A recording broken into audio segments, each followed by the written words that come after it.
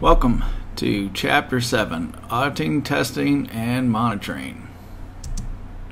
We're going to explain the importance of security audits, testing, and monitoring within an IT infrastructure. And some key concepts is just the practices and principles of security audits, ways to monitor our systems, capturing and analyzing log data, accessing an organization's security compliance, and monitoring and testing security systems.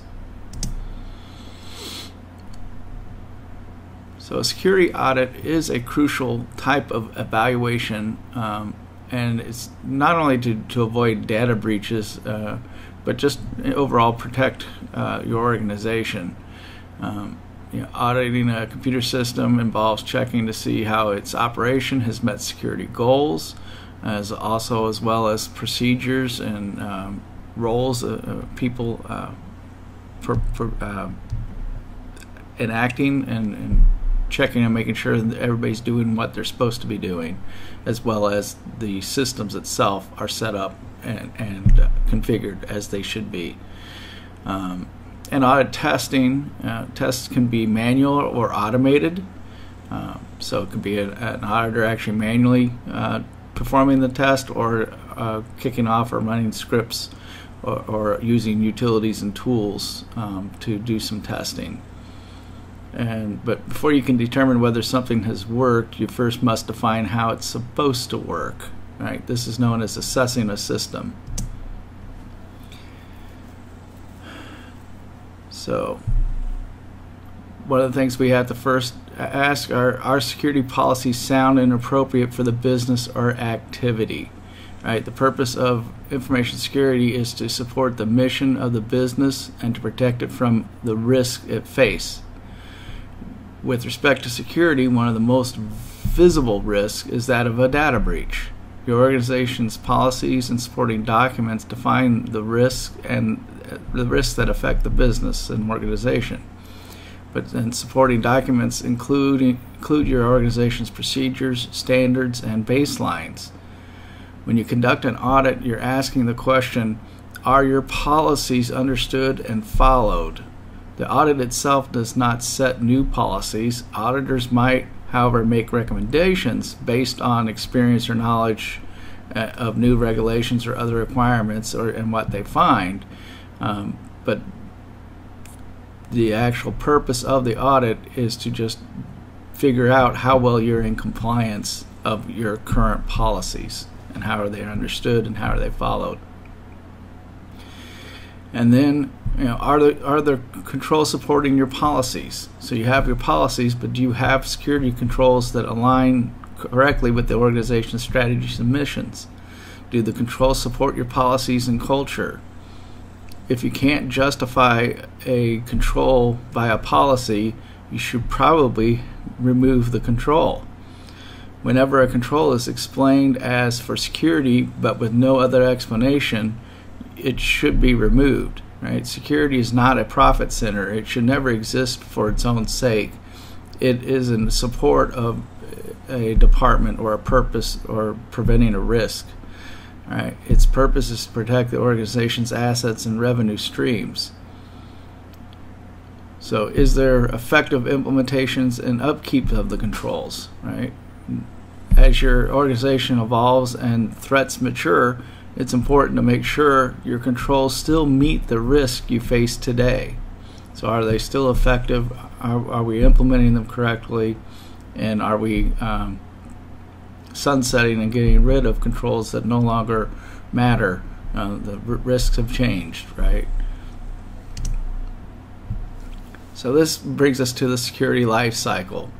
Right? We monitor and review, measure all controls to capture actions and changes on the system. Then we audit and review the logs and overall environment to provide independent analysis of how well the security policies and the controls are working. Then we improve, which includes proposals to improve the security program, the controls, and the audit results. This step applies to the recommended changes as accepted by management. And secure, we ensure that the new and existing controls work together to protect the intended level of security, and then we go back to monitoring again. So what is acceptable, right? Well, we need to define acceptable and unacceptable actions. We need to create standards based on those developed or endorsed by the standard bodies.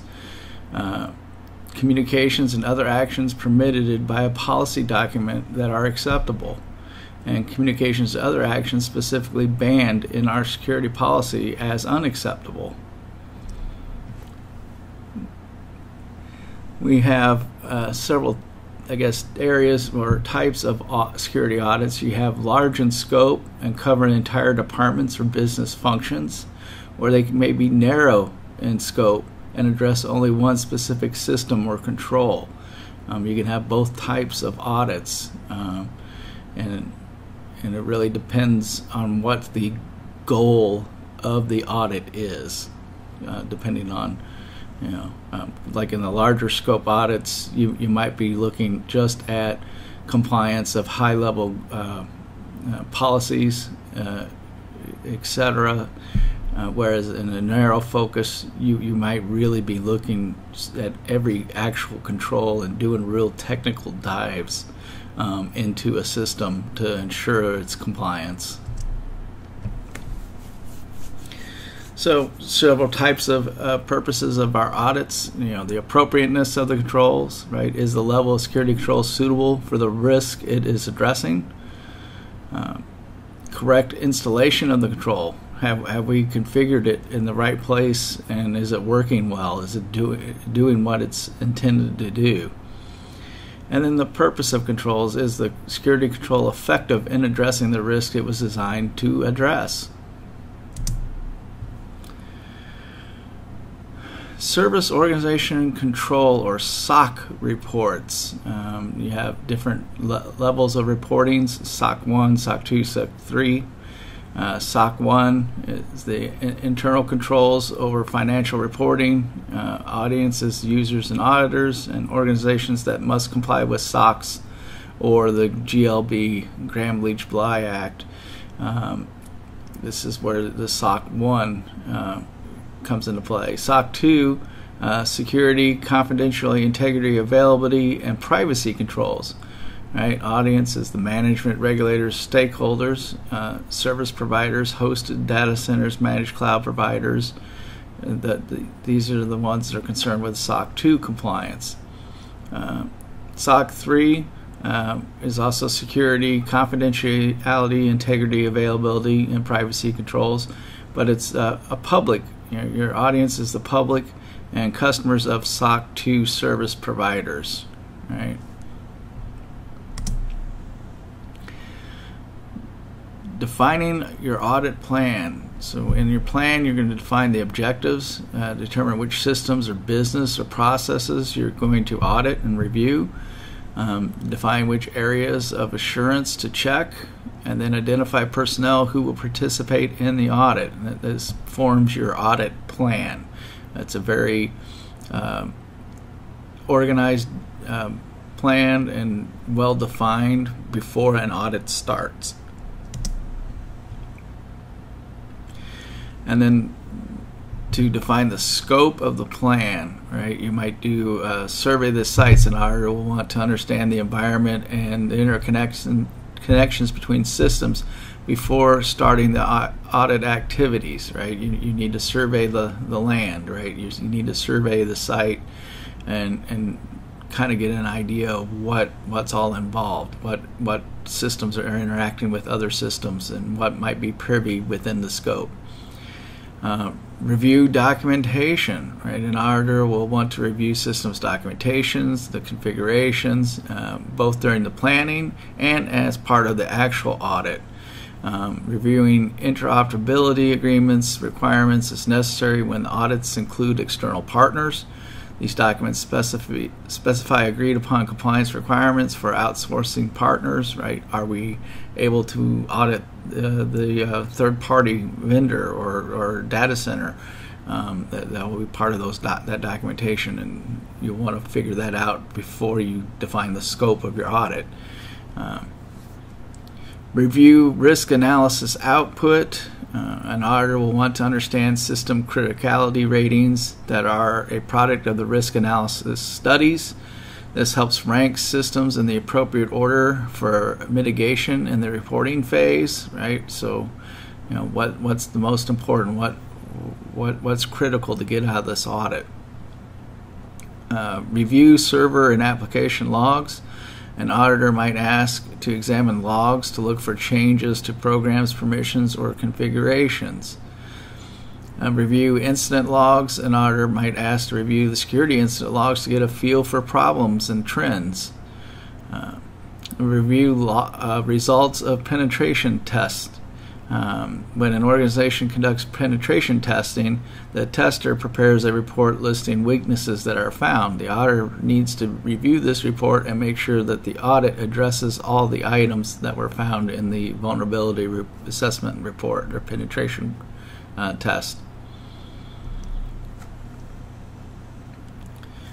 So the audit scope deals with the 7 domains of the IT infrastructure. Right? You have remote access, wide area networks, the local area network to the wide area network, workstations and users, the actual local area network, intranet services, internal services to the organization, systems, and major applications.Auditing benchmarks and the standard to which your system is compared to determine whether it is securely configured. We use many organizations to help with this. ISO 2702, NIST from the federal government is a very well-known use of security standards and guidance. ITIL is the service management processes and procedures, how you do your change management, how you do your problem management, incident management. They have some good information and concepts and policies for managing an IT infrastructure. Then you got COBIT, and it's also much like NIST. It has a lot of good best practices for IT management, and it was created by the Information Systems Audit, the Information Systems Audit, the Control Association, or ISACA, and it gives managers, auditors, and IT users a set of generally accepted measures, indicators, processes, and best practices. You can use COBIT to help obtain the most benefit from the use of information technology and to develop appropriate IT governance and control in a company. And then you've got COSO from the Institute of Internal Auditors, and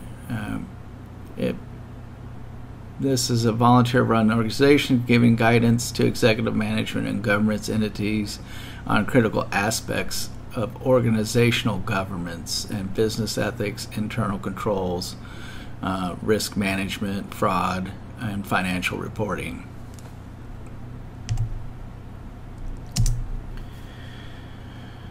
Audit data collection methods. There's various ways auditors go about collecting information to perform their audit, many of which start with questionnaires. You can administer and prepare questionnaires to both managers and users. Then you actually might hold interviews. After you've collected some information and questionnaires, you'll probably do some interviews, and they're useful for gathering insights into the operations from all parties. Interviews often provide to be valuable sources of information and recommendations. You can get a better feel of how things are done and what's going on in a area through an interview. But I would say that you want to get your questionnaires done first to get just some basic information so that you can have some place to start with in your interviews. Observations, these refer to input used to differentiate between paper procedures and the way the job is really done. So actually, shoulder surf or remote remote desktop and watch somebody do and perform a task is very valuable. Checklists, these are prepared documents to help ensure that the information gathering process covers all areas. Reviewing documentation, this documentation assesses currency, adherence, and completeness. Reviewing configurations. This review involves assessing change control procedures and the appropriateness of controls, rules, and layouts. Reviewing policies. This review involves assessing the policy relevance, currency, and completeness over the area and the controls. Performing security testing, vulnerability testing, and penetration testing might be involved in gathering technical information to determine whether vulnerabilities exist in the security components, networks, or applications. And areas to include in an audit plan, antivirus, system access policies, intrusion detection and event monitoring, system hardening policies, cryptographic controls, and contingency planning.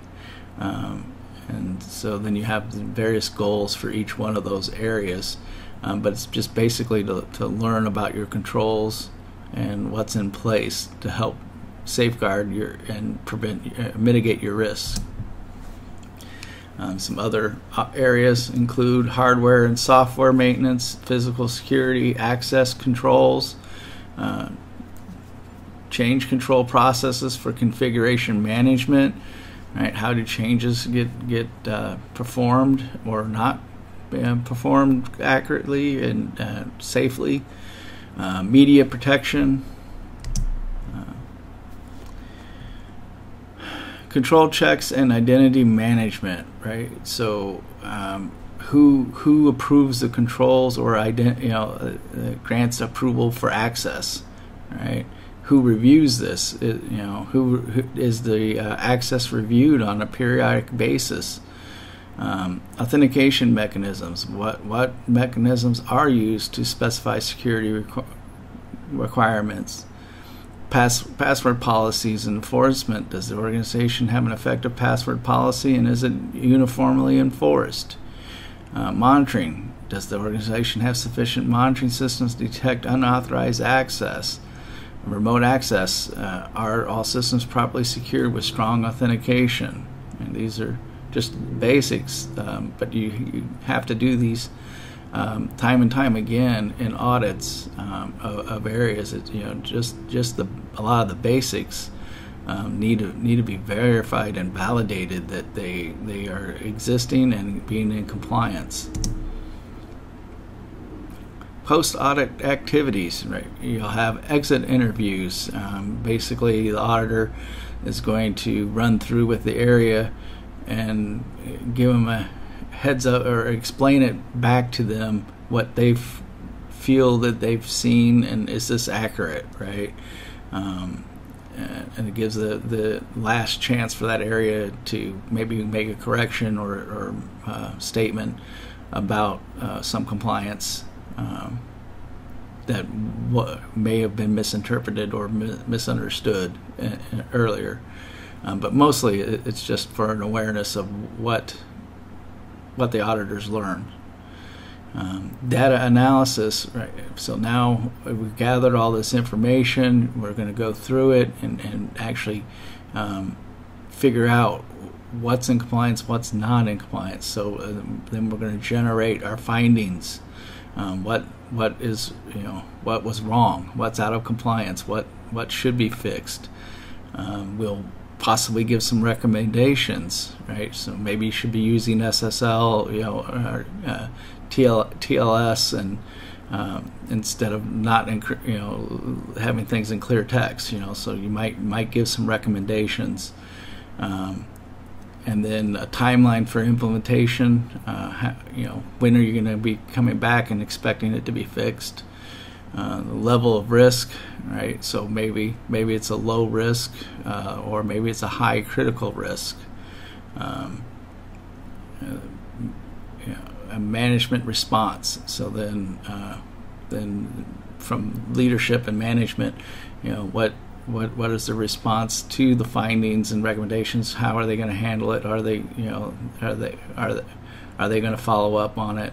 And then following up, the auditors, someone needs to go back and check with the area, and the area has to also do report-ins on the findings, and especially the mediums and highs, criticals, things like those definitely get followed up. The lows will as well, but it's not as critical as the mediums and highs, and above. And then there will be a presentation of the audit findings with leadership and the area's management, so that everybody is understanding what was found and what's required.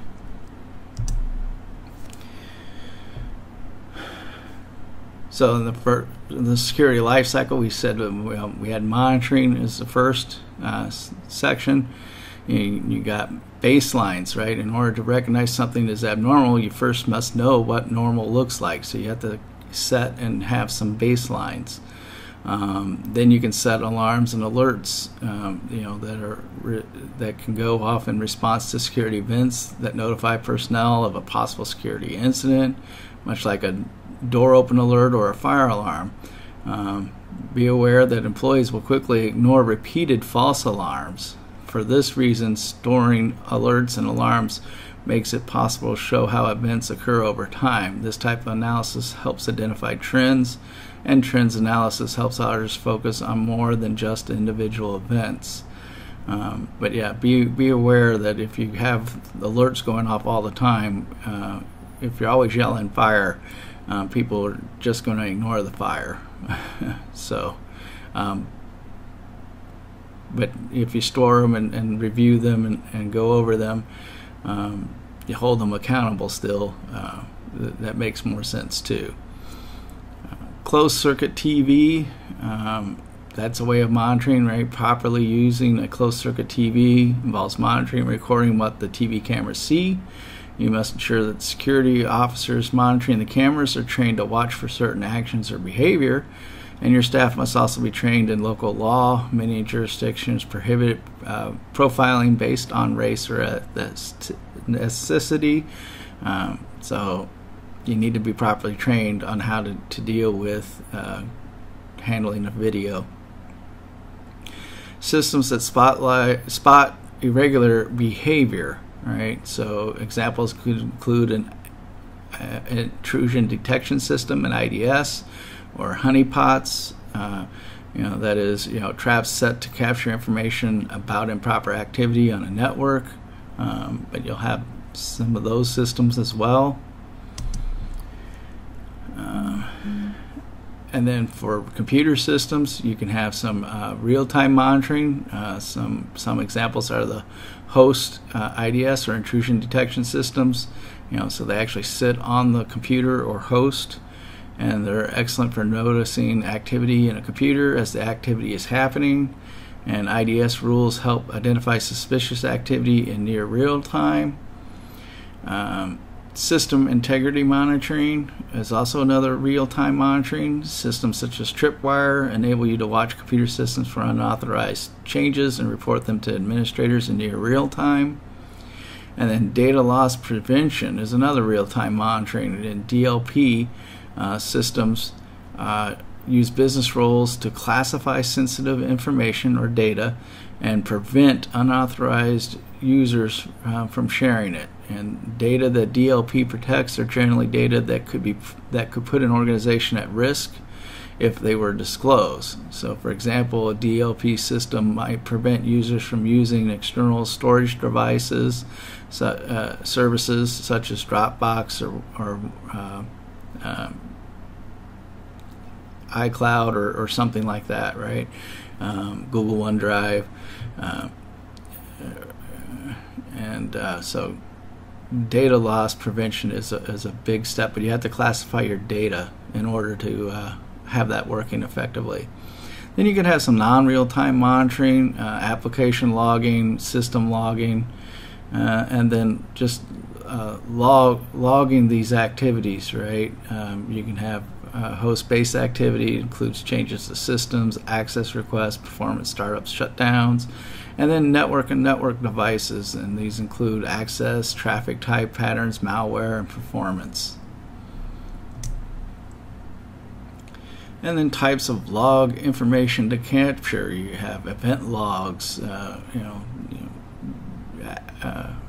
general operating system, application software events, access logs, requests to resources, security logs, any security related events, and then audit logs to find events that provide additional input to audit activities or any changes that were done. Things like that can be logged.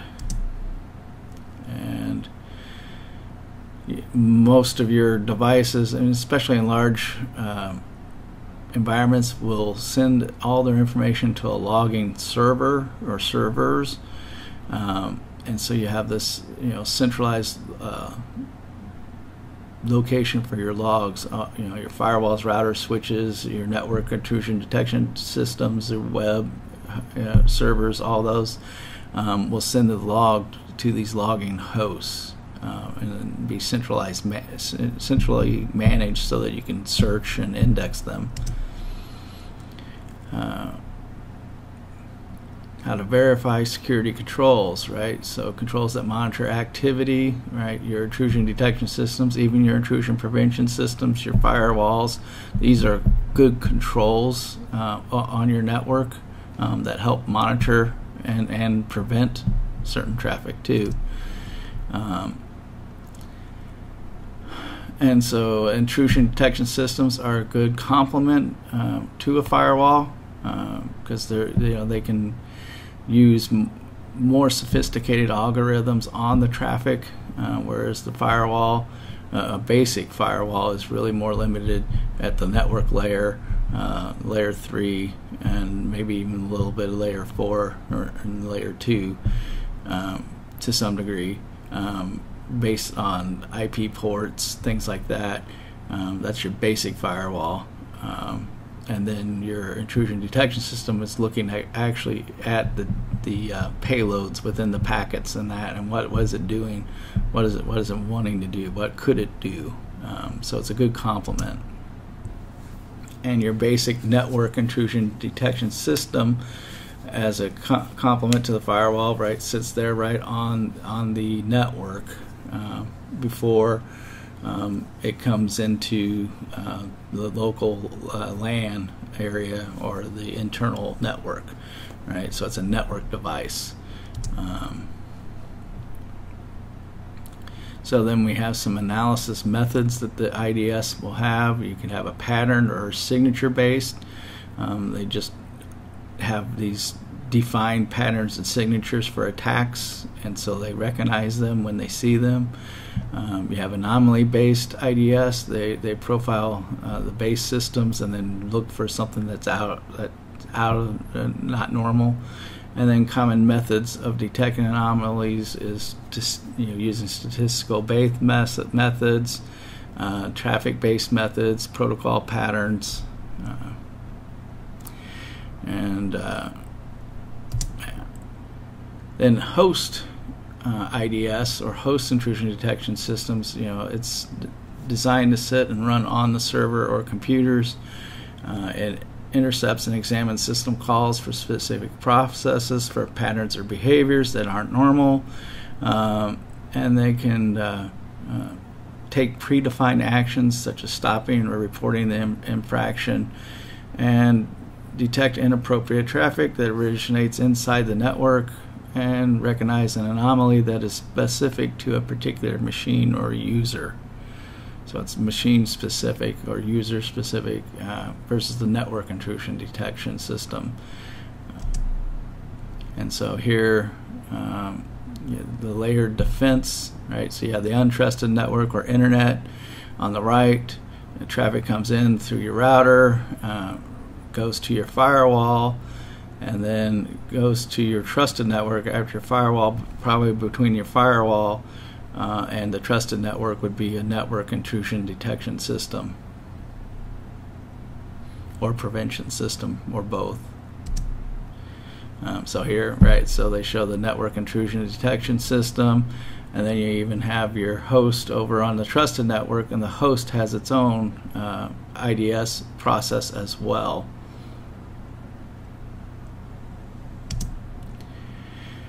And host isolation and the DMZ, the demilitarized zone, is where your web servers and email servers will tend to reside, and they'll have host intrusion detection systems on them, and they live off the firewall. Technically, I don't like this depiction of a DMZ. It is a bare minimum, but typically you'll have 2 firewalls in most network settings. You'll have the firewall at the internet side, and that will go. It'll have a segment off to the DMZ, and then it'll have another segment that goes to the internal firewall, and that sets in front of your trusted network. And so if the web server and email server need to talk to anything in the trusted network, they have to go through the internal firewall, but it has to come from those servers. Otherwise, nothing goes through the internal firewall. So I don't like this with just a single firewall, but I mean it can be done. But typically, I see and prefer to have 2 firewalls, one at the internet side and then one at the trusted network side, with the web server and email server being in between the 2 firewalls. System hardening, basically you're turning off all unnecessary services, uninstalling any software or any configuration that is unnecessary on the server. You disable it, remove it, you secure, lock it down as much as possible, protect passwords through aggressive password policies requiring changes and complex passwords.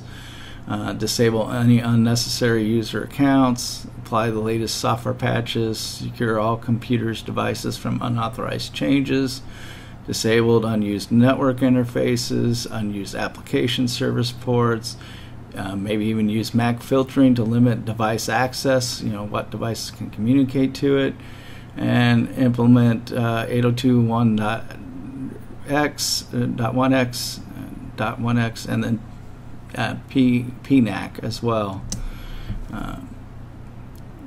Monitoring and testing security systems. There are common risks that attackers who come in from the outside with unauthorized access, malicious code, Trojans, and malware.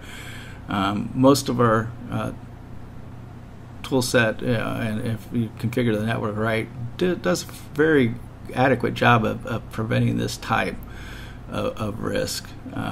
And then system information leaking from inside the organization by unauthorized people who can damage your organization. This is a little harder to put things into place for and prevent your attacks from the inside, or even people being coerced into doing things as well. So people inside can be your weakest link on a network.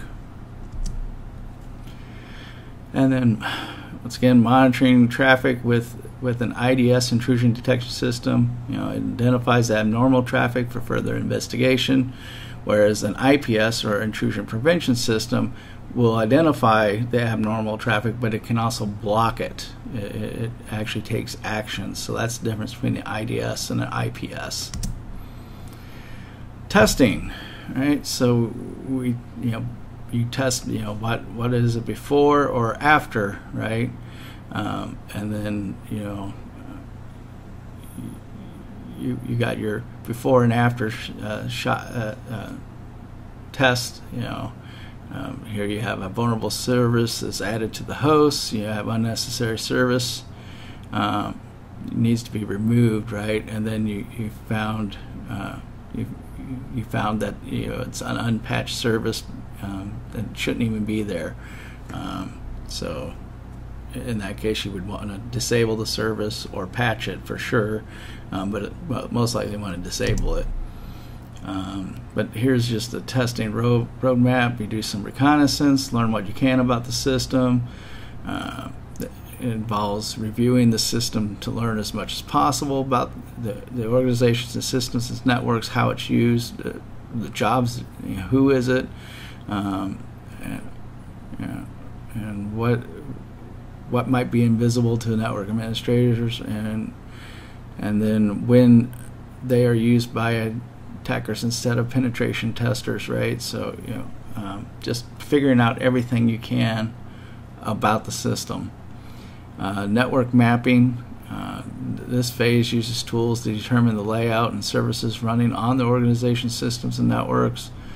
Then you could do some vulnerability testing. Once you've done your reconnaissance and know what's available, what it is, how it does its work, and then how the networks lay out, then you can do some vulnerability testing and trying to find any of the weaknesses in the systems and determine which places may be attack points, right?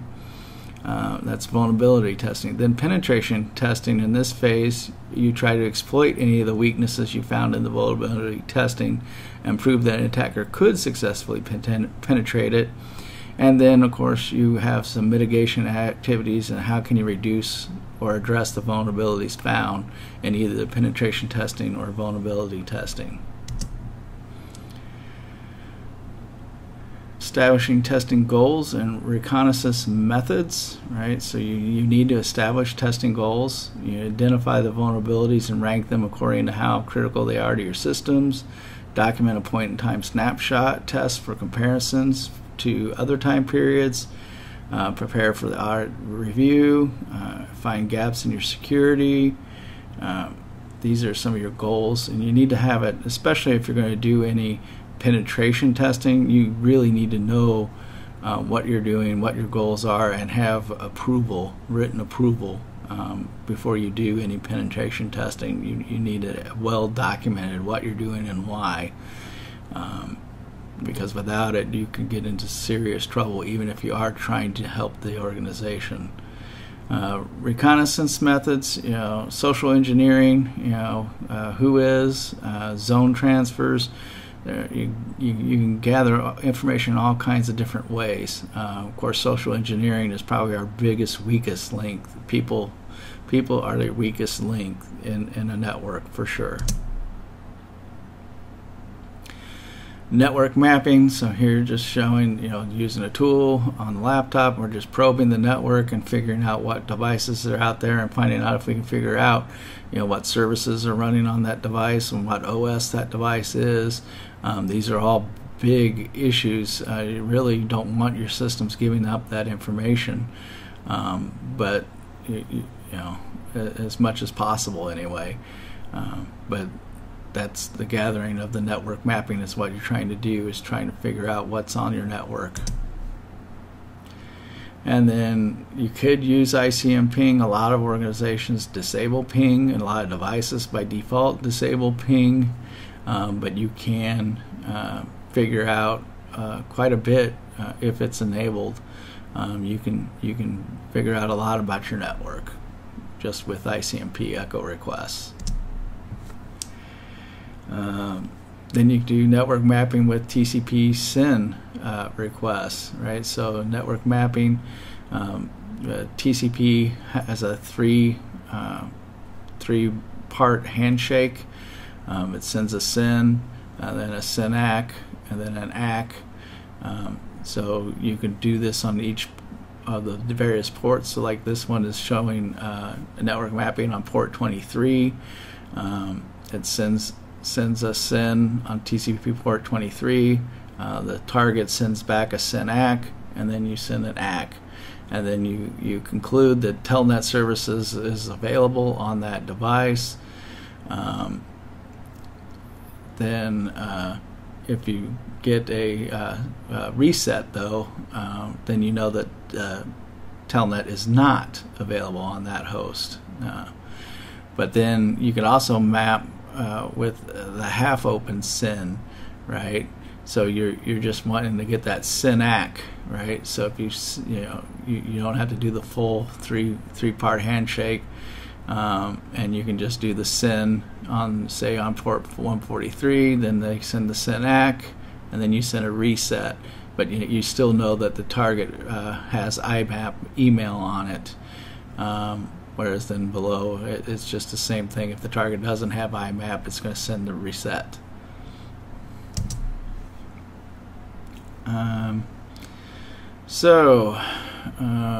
Operating system fingerprinting. So you may figure out what operating system is based on responses on some of these ports and scans that you do, and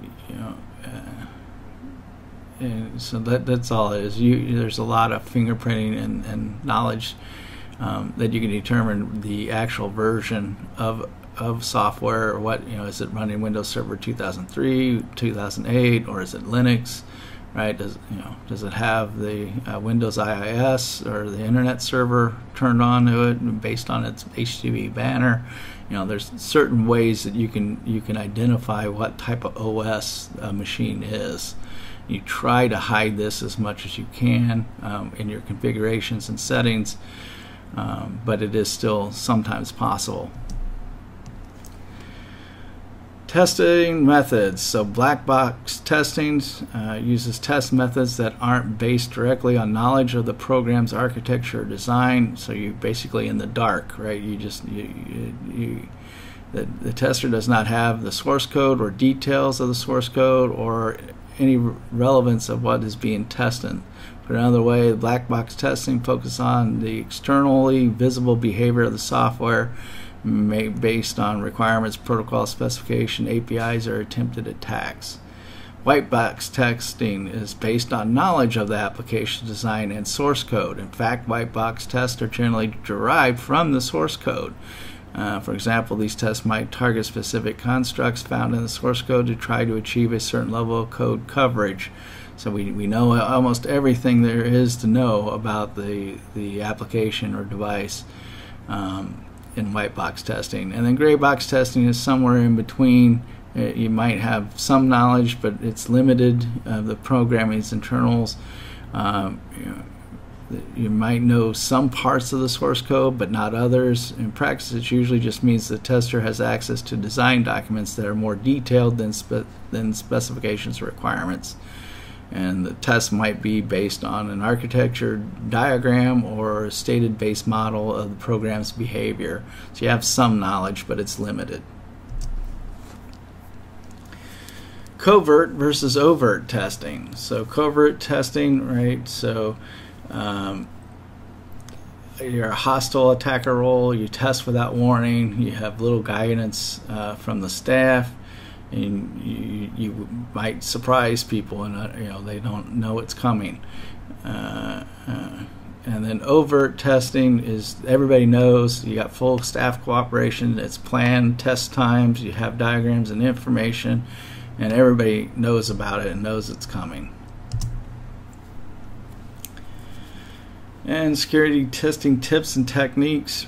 Choose the right tool. Choosing the tools that are best for testing your software depends on what is to be tested and how the test plan indicates the test should be carried out. Keep in mind the tool functions often overlap, and so you may choose certain different tools for very similar tests, but just a slight variation. So choosing the right tool is very important.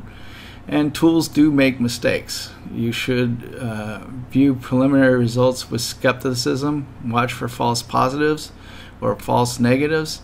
So tools results can vary because detection methods often are not consistent. Did you really use the right settings both times? There's all kinds of reasons why you might also get false positive, false negatives, and so take testing results from a tool with a grain of salt. Trust but verify. Protect your systems. Carry out tests at the wrong time or in the wrong way can damage systems or bring down networks. Right. So take care to protect your systems. You could destroy data. There's all kinds of things that you can do unintentionally.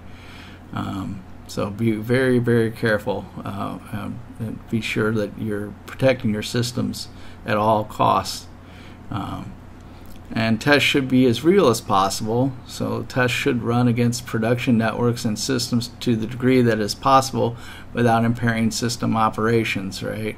But there's certain things that you just can't do in a real world environment. So, if you have something that like a financial system that you're trying to audit, and you can't simulate fake transactions through the system, because they get logged and they would show up in your financial reports, that you might be submitting to the government or some other regulation body, and so you really can't send through fake transactions in the production environment.